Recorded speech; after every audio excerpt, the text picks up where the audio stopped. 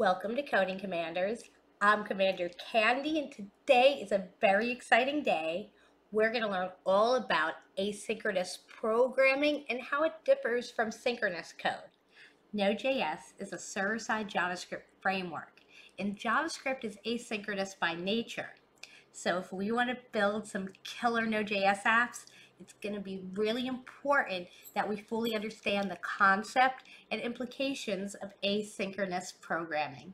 Node.js, asynchronous programming. You'll find documentation and homework at codingcommanders.com/node.js. Let's just cut straight to the chase and talk about asynchronous versus synchronous programming. When code executes, that code sends out a request. It's requesting whatever the result is of the code's execution. Then a response is sent back containing that result. Say we have a code statement. That code statement is console log get result. Console log is a JavaScript function that will print results to the terminal.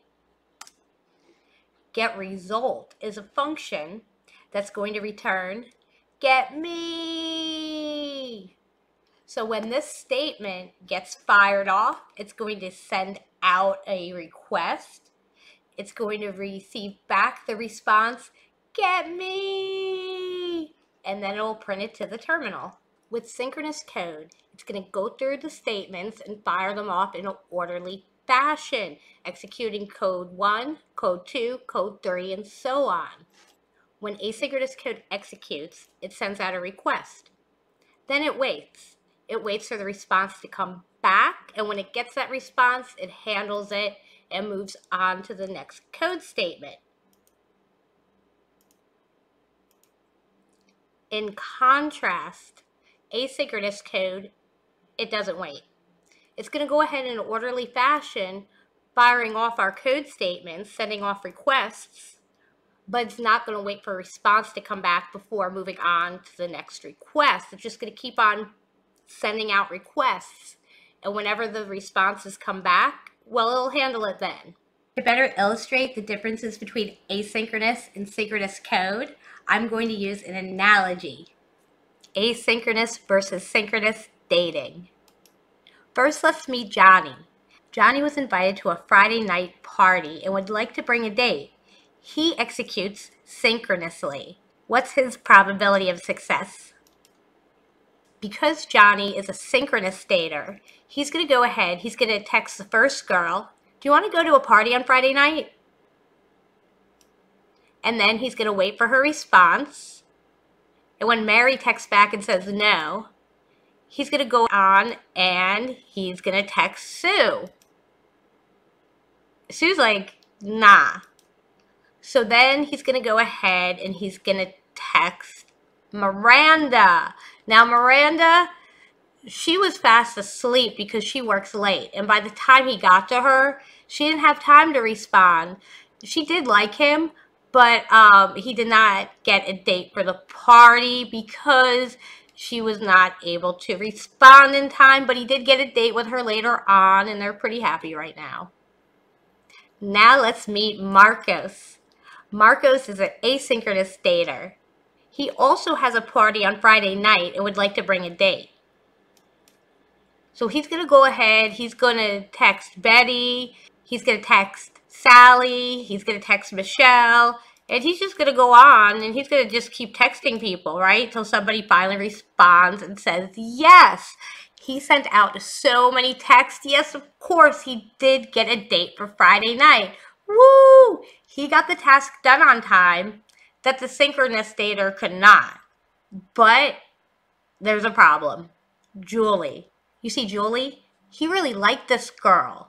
And you know, he was thinking, oh, a girl like Julie, she could never want to go out with me. So he kind of procrastinated a little bit on calling her. And he had called so many people that by the time she got the message, guess what?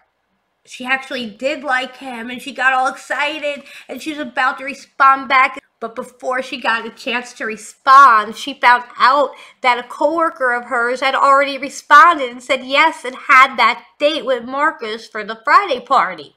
Now Julie thinks Marcos is a total jerk and will never speak to him again. the asynchronous dater was able to get the task done on time. He got his date to the Friday party.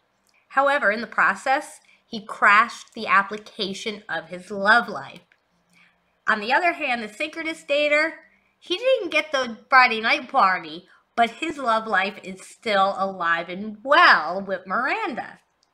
But don't give up on asynchronous dating yet, because Marcos could have done things a little bit differently, had gotten his date to the Friday party, and also had a date with Julie.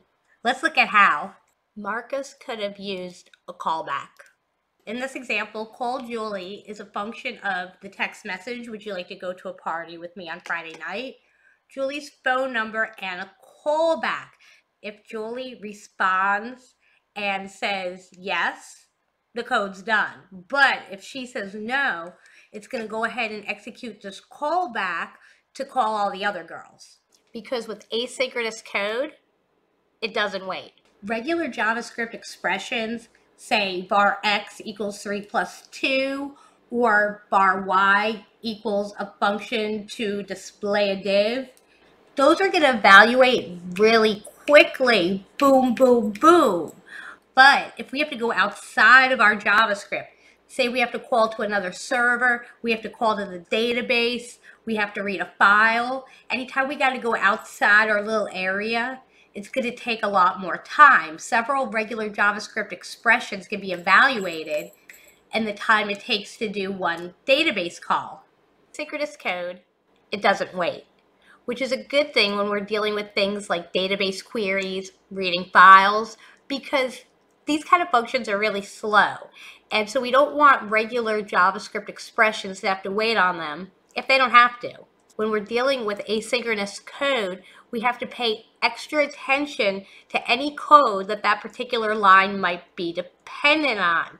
To do so, we use things such as callbacks, promises, and async await. A couple weeks ago, I got to go to Node Summit, and I had an awesome time. I learned a lot, and I want to share a little bit about what I learned with you. I watched a panel moderated by Tracy Lee, and one of the members on that panel was James Snell. There was other awesome developers. I'll link in the video description as well. And what the panel was about was using Node.js with front-end JavaScript frameworks. And throughout it, a lot of the problems that they were addressing had to do with conflicts due to all the dependencies that people tend to use with their Node.js code. After the panel, I had the awesome opportunity to speak with James Snell, and I told him that when I write in Node.js, I tend to limit the dependencies I use as much as possible, and asked him his opinion.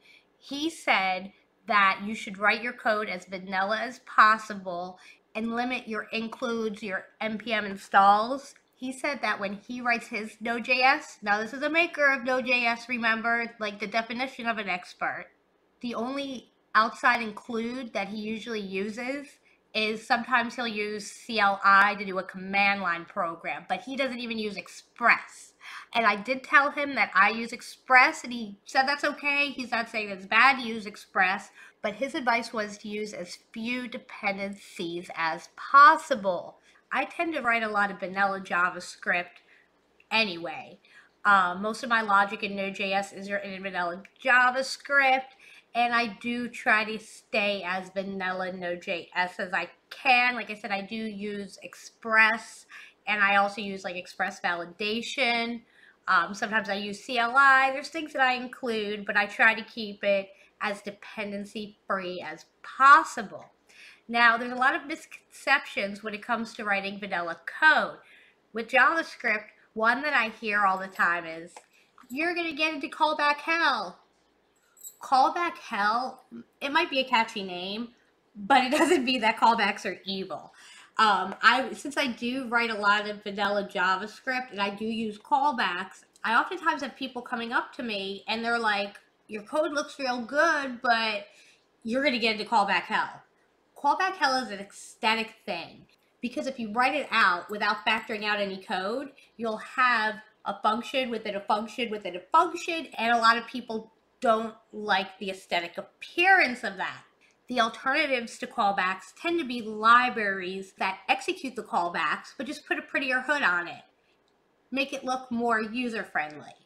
But you can do that without including additional libraries if you factor out your code. Create your own libraries, build your own modules, and you can call the functions from your own libraries the same as you can call code from another library. And then you know exactly how it works, and you can make sure that it does not conflict with anything else that you use in your applications.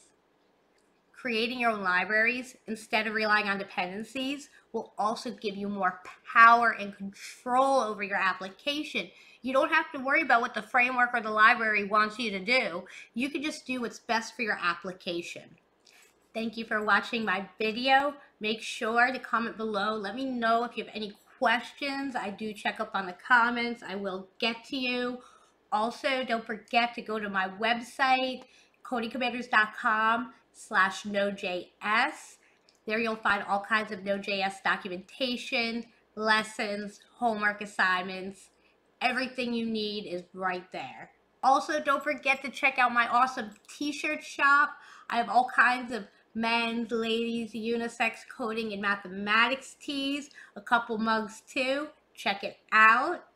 Thank you again for watching my video, and until next time, happy coding.